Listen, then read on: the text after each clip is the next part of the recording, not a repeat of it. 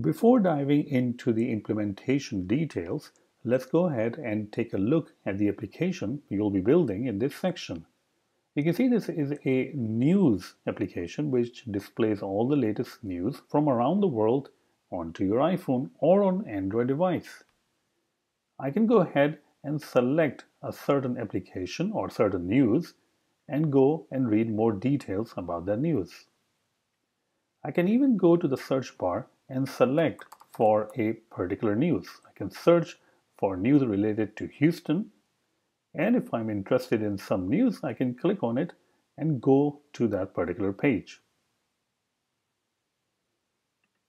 So this is a great app, and if you even type in a wrong word over here, like the word that maybe doesn't exist, so let's go ahead and type in something that the news will not be able to find, hopefully, then we have made sure that it doesn't crash, but it simply says no results found.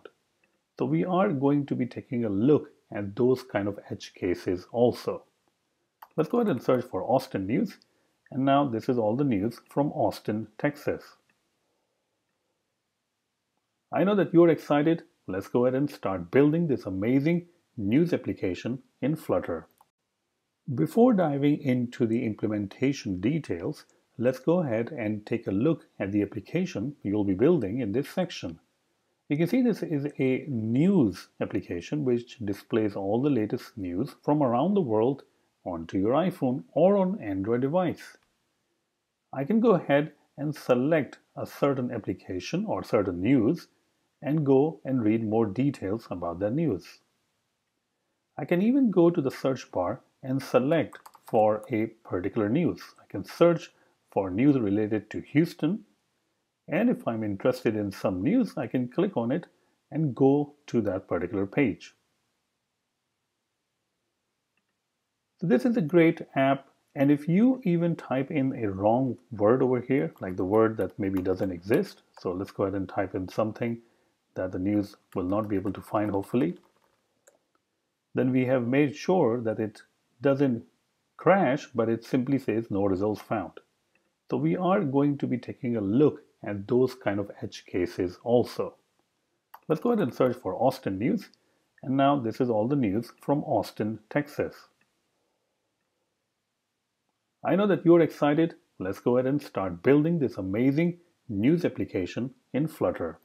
So now that you have registered with the News API, make sure that you have, because that's a mandatory step. You need the API key from News API, or else you will not be able to get all the news from the service. Now we can go ahead and get started with creating our Flutter project. You can use Android Studio if you want to. I'm simply going to use VS Code because it's a little bit light editor that doesn't take that much memory. Now I can go to View, Command Palette, and you can see that I have this Flutter project. And if you don't know that how we get to this point and how do we have this Flutter new project, then you may have to check out the section for Hello Flutter, where we install VS Code and we install all the different extensions that we need in VS Code to get started with Flutter. So go to the previous sections, and in the Hello Flutter section, you can actually see that how we install all of these things.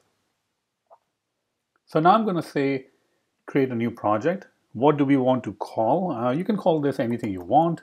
I'm just going to call it Fresh News. And now I'm just going to save it on desktop, and eventually I'm going to move it, but that's perfectly fine. Let's go ahead and create this project. Now you can see that the first time it's creating the project, it's going to build and everything, and it's going to create all of these different folders. And by default, Flutter is going to create for you a counter application which has a lot of code written. We obviously will not be using this Flutter demo application, as you can see. We will be removing all of this code and then starting completely from scratch.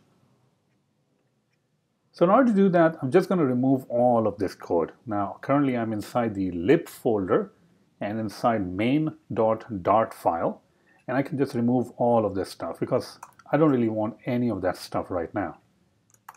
and I will create a app which will be extends from stateless widget. For now, we're just going to use stateless widget. We just want to set up something. And now finally, I have to go ahead and override the build function. I will return a material app. We can have a title. We can call it fresh news. You can call it anything you want. And then the other one will be home. So over here in home, I'm just going to use scaffold so I can create a particular scaffolding which will have an app bar.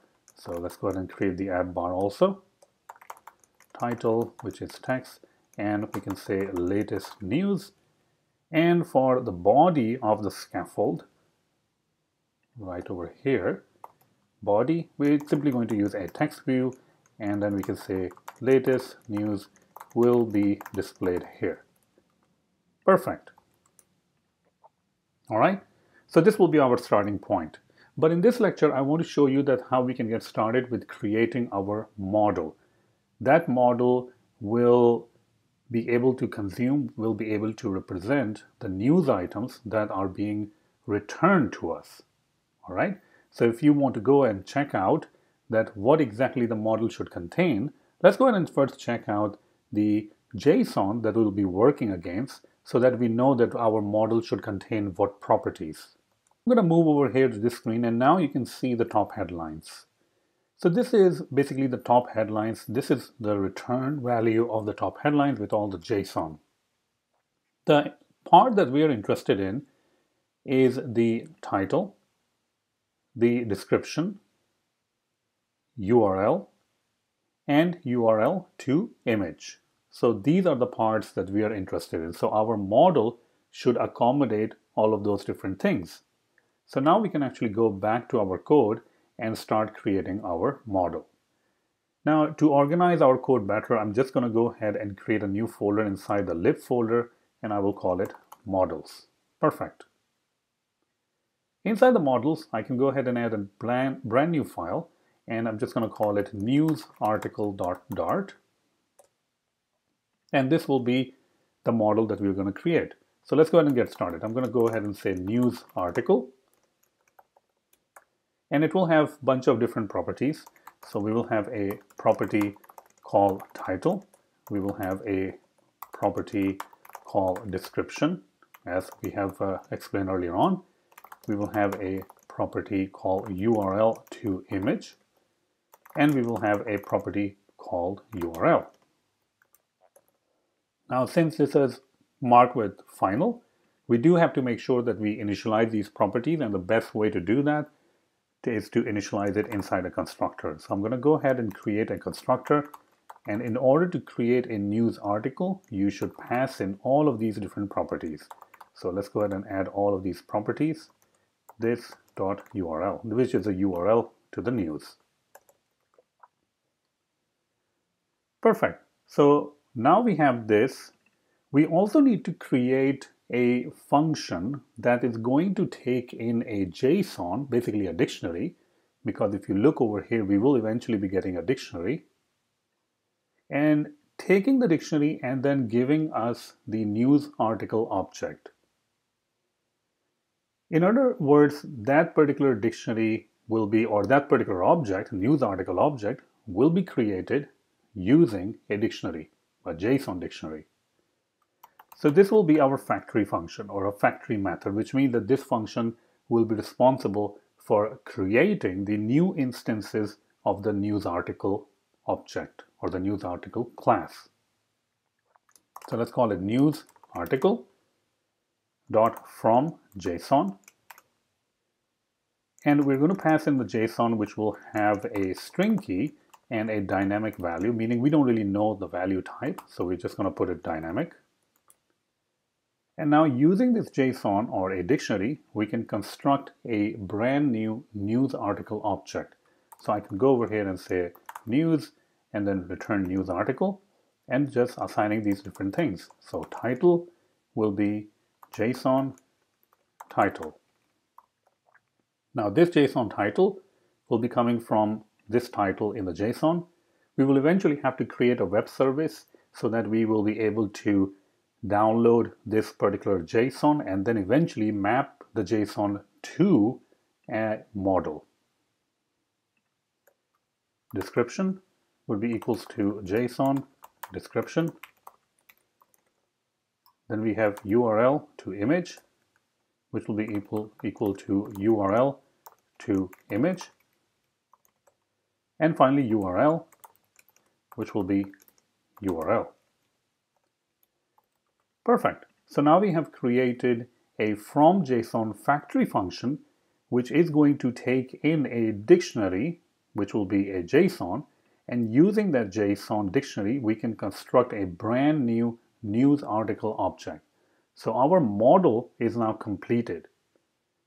But in order to get all of that information mapped to a object, news article object, we need to create a web service or some sort of a service that can create or do a network request and fetch all this data.